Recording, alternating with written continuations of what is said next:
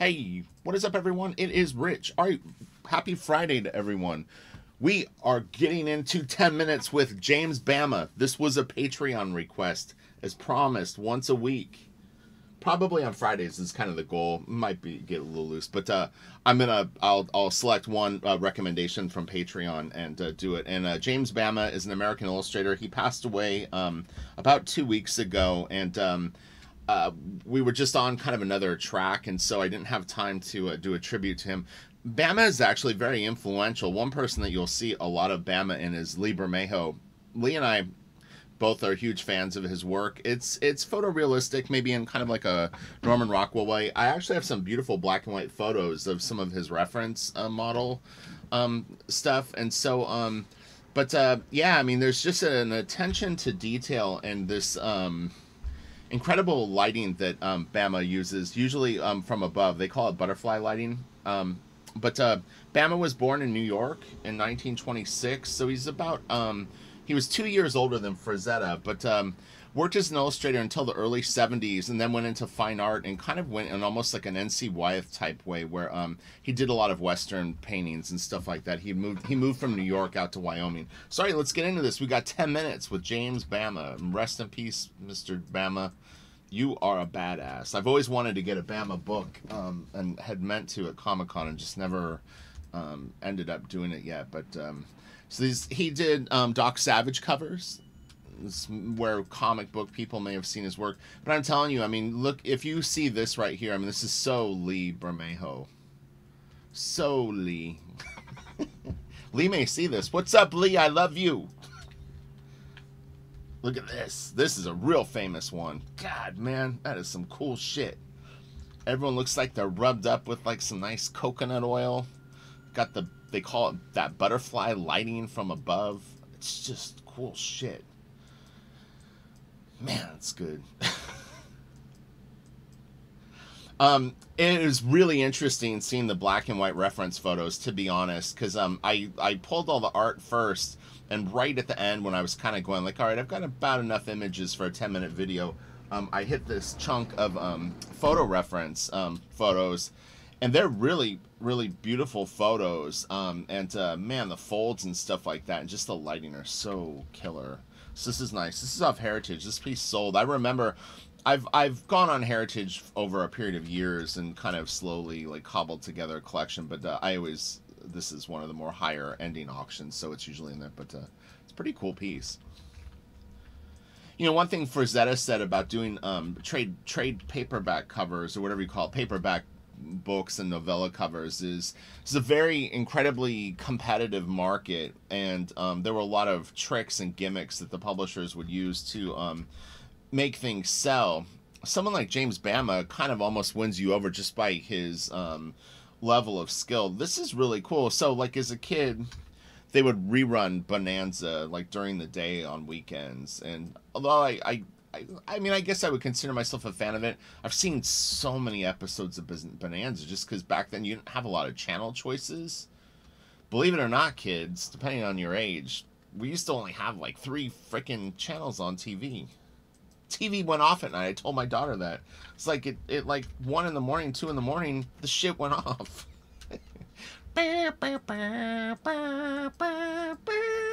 You're like, oh man, I've got insomnia and this is not gonna be good. This is really cool. So this is Cool Hand Luke, I believe. Yeah, man, it's badass. It was interesting because the first photo reference shot that I saw of Bama, I swear I thought it was Michael Douglas or Kirk Douglas. It looked just like him. Look at these. These are really cool. These are like little prints or something. And look, here's the crazy thing too. Bama, I saw a painting that he did just a few years ago. The dude did not lose his chops. He was fucking killing it like 6 years ago. And he would have been quite an old man at that point, but he was still doing beautiful, beautiful paintings. And like I always say, please, please, please recommend, you know, it could be a 10 minutes with, or if you have an idea for an influence chain where you go, oh man, you know what I would love to see is let's do like Norman Rockwell to Alex Ross to whoever, whatever your idea is. It would be really cool. Again, this ripped clothes. You're gonna see this in a minute in photo form. And I actually have one little kind of surprise here. This was nice. So this is for a book cover. I have 2 scans of this piece. I don't know if they'll come up in order, but one is a photo of the painting, I believe, with the notes on it, and then the other is the actual painting itself. But it's probably a book cover. A lot of times, these illustrators, they would either collect accessories and clothing, or they would go to like costume stores and rent them. You know, like where you would get, maybe if you were doing a play. And you needed, you know, World War II costumes or something like that. Just would really depend on the city and place that you live. In New York, probably would be doable. If you lived in like some, you know, podunk town and somewhere else, maybe not as easy. I do think that there's a costume shop in my city, but I've never gone that far.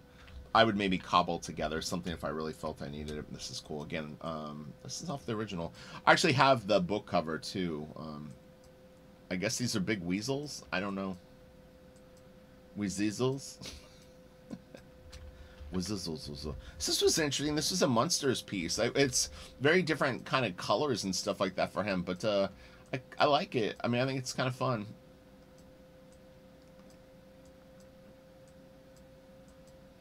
But yeah, I don't know what that was done for. This is pretty cool.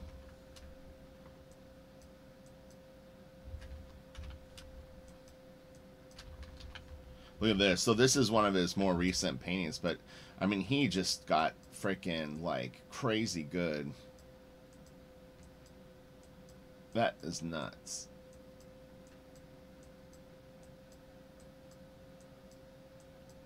I always love how they paint this like weeds, or I don't know, is it hay, grass? Man, that is so cool. So this is from '78, so this isn't as recent, but I'm telling you, I saw a piece was from 2015 that was excellent. It really at the same level as that piece from '78. This is great. This was one of the last pieces that I found. Man, this is nuts. Has he got a hand grenade? Looks like he's got a grenade or something. Pull the pin. Oh, he's got a couple. Look in his other hand. He's not messing around. And he's got some sort of, what do they call it? I guess that's just a knife. Man, that is crazy. That's one big dude. No, I'm just kidding. Oh, yeah, so here's some of the photo reference. These are beautiful photos. Now, that may actually be James himself. I didn't have time to research. But if not, he's a good model. I love the boots. But I love the big fold on the pants, too. But yeah, this is pretty badass. And the shirt's great.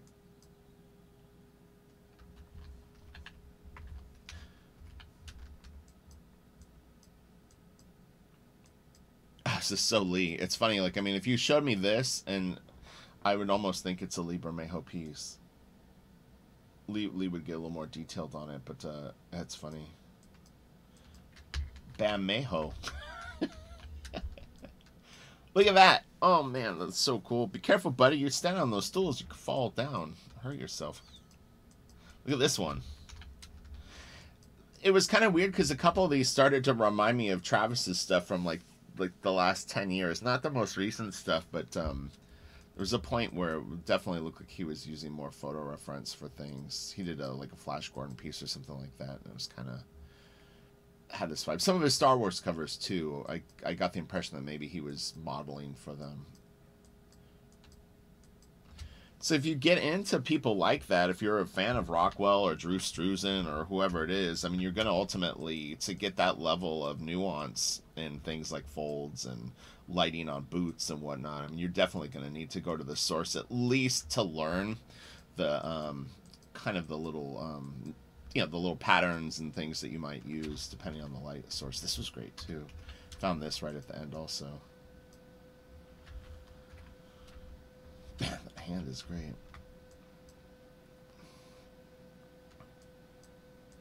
Well, hopefully this appeals to people. I mean, there's some videos that I do that I know won't get as many views as others, but who knows, it might surprise me. The Alex Gray video did way better on my channel than I ever thought that it would. I mean, it didn't do like crazy numbers or something, but I mean, obviously they're all Alex Gray fans. They're just finding it on YouTube. They're probably not people that follow my channel, but still, You never know, but this was the first photo that I saw, and I was like, man, that's a little like Kirk Douglas. It isn't, but man, he's a great model too.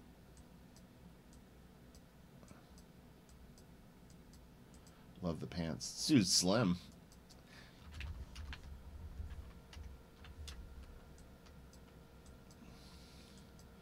The one thing you got to watch out for when you use photo reference and stuff like this is this hand in particular will look very, very small in a stylized drawing, and also his head. His head would be teeny. It would look weird. It's because there's photo distortion going on that you don't really notice when you look at a photo like this. But basically, the figure is foreshortening. It's wider and we're closer down here, and it's a little bit more small up here. And so you actually have something kind of going to a vanishing point. But in a drawing, it's just going to look like the guy's got a dwarf head and little hands. So you still need to know proportions. You trace shit, it looks weird. I see it all the time with people that use 3D models. They have no idea how weird their stuff looks, but it's like, it doesn't really completely translate. So it's interesting. This is a little different too, more colorful. Art direction and things like that. You know, you're working for a particular publisher and your art director wants a certain look. When you're doing work for hire, you know, you do what's going to get approved and get through the door. So, you know, it's still a great piece, but it's a little more like blue and things. Look at this. This is great too. So this is from 74. Man, he was crushing it when he went into this. He really, really, this is like Rockwell level shit, man. I love Norman Rockwell's stuff, to be honest. I've done, I think, at least 1 or 2 videos on his work, but I mean, he really is phenomenal too. That's great. It's interesting because he's got such a realistic look to the clothing. The hands, too, I think actually look pretty fleshy. His face, though, is actually, I mean, it could be the scan. If I saw it in person, it might look different. But this has a little bit more of a cartoony feel. There's not as much, almost like your skin usually has, like, oil on it. And so you would have highlights that would be a little more poppin'. Not like, ridiculous, but you can kind of see it, like, on his lip. But it's like almost like a translucency or something, and this is a little more opaque, meaning that it's a little more muted. Okay, so this was one of the surprise pieces I threw in. So this is a tribute piece from an artist that I follow named Dave Dunstan, Loopy Dave. I first saw Dave's stuff on DeviantArt and followed him, and I was like, man, I don't know who this guy is, but he's really freaking good. But Dave did this tribute piece this morning. He posted it up, and I was like, man, that's pretty good timing, because I'm going to do a Bama video today, but he's got the lighting. Dave knows his shit, man.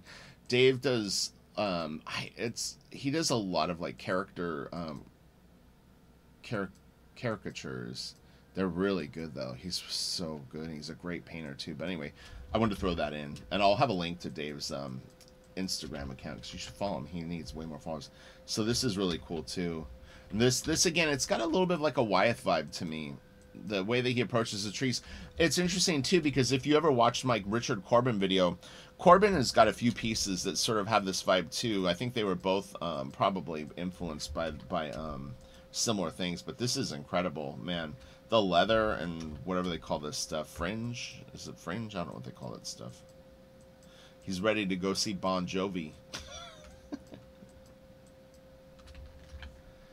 This is cool. When I saw this small, I thought he had put like a Dixie cup or something on there. I don't know, it may still be. I think it's just a toy pistol, but he has hero hair. This is cool. It's a very low-res scan, but I like the piece enough that I wanted to throw it in.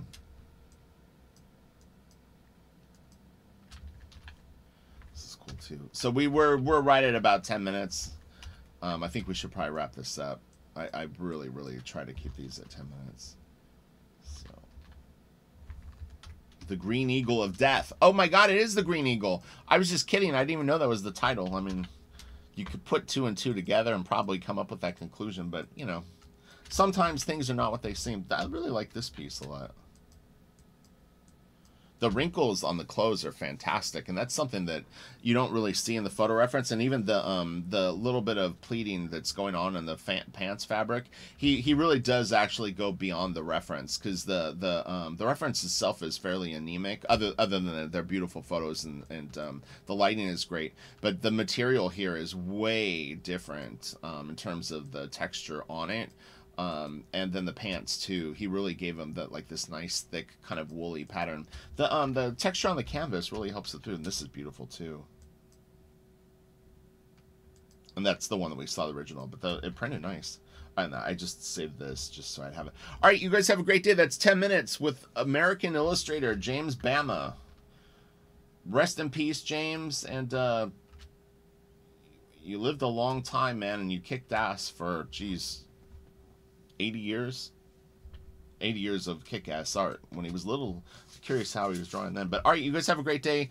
I'm still kind of waning on what I'm going to do for Super Fun Sunday. If I don't come up with a good idea, I may skip it, and then we'll just pick up on Monday, because I don't really have an idea for the video, and with Mother's Day, it's kind of like I'm running out of time. So, all right, I'll talk to you guys later. Bye.